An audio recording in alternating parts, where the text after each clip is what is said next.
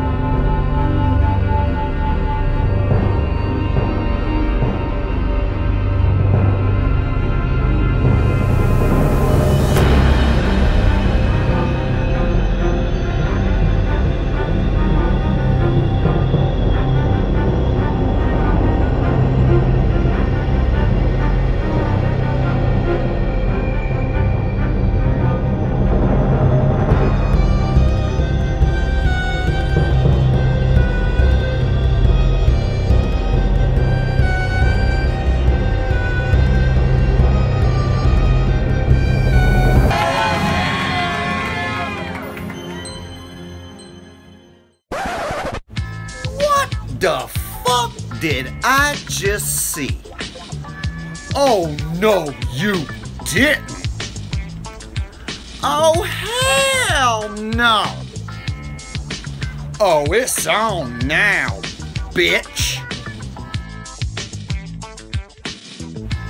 It is 2017 and the flat earth movement is indeed making a comeback. That part is true.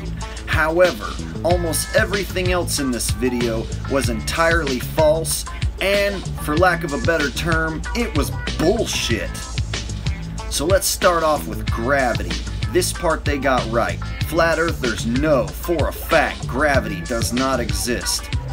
If I were to simultaneously drop a microphone and a helium balloon at the same time, the microphone would fall to the earth because it is more dense than the air in which surrounds it, and the helium balloon rises because it is more buoyant than the air that which surrounds it.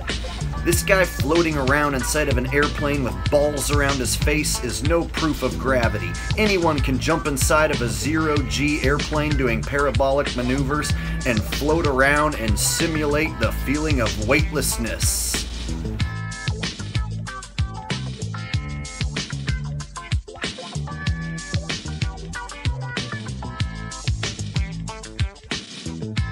Now we will get to this absolutely bogus claim that flat earthers believe that the earth is rising upward.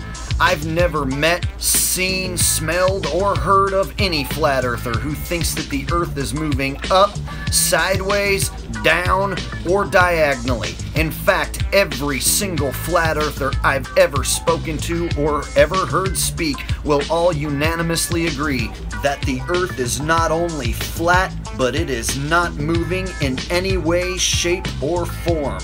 In fact, it's even in the Bible that the Earth is set upon its foundation so that it cannot be moved. No legitimate flat earther has ever said dark matter pushed anything upward, nor did they ever say the sun was moving upward. It is indeed crazy to think that the flat earth could somehow be going around the sun, because we are most definitely fixed upon our foundation and not moving, while the sun and moon move over us. How the sun and moon move exactly, that is undetermined.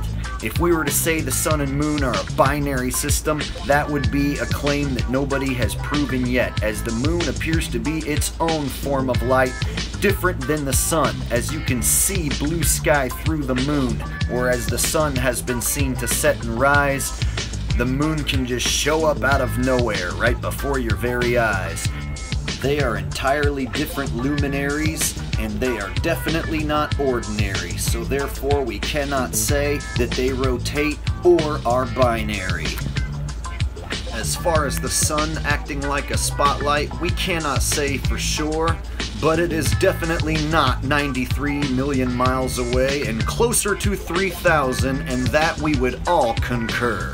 In fact, I would say it's even closer than that what you got right there. Now, as far as the other planets being spherical, most flat earthers agree this has never been proven. We can see a round dot of light in the sky. However, you cannot prove it to be a ball if you can't see the other side.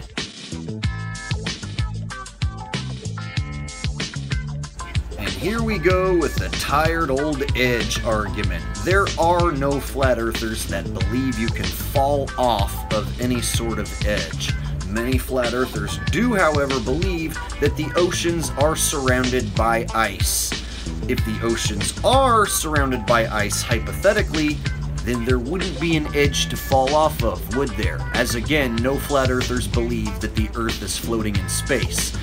In fact, many flat earthers believe the Earth could go on infinitely, and there could be other lands or other worlds that they are hiding from us.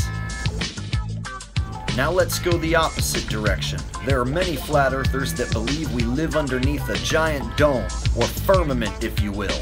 If this is true, then that means we are most definitely intelligently created by a higher power.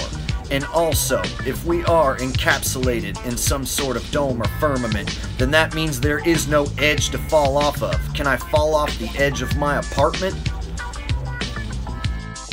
And if there hypothetically was an ice wall, you definitely wouldn't need to have armed guards on the wall. And they definitely wouldn't be provided by NASA.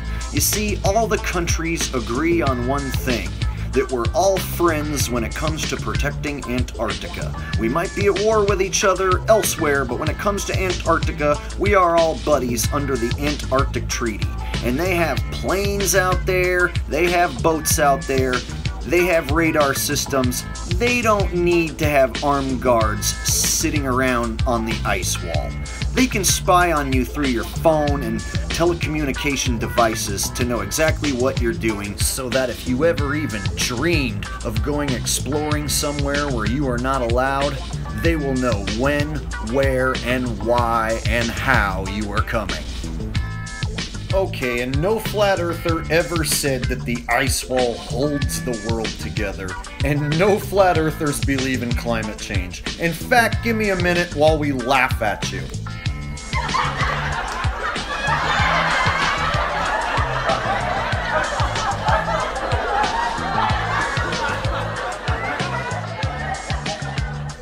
You guys couldn't even sell the globetards on global warming, so then you came up with climate change. Of course flat earthers don't buy that bull crap.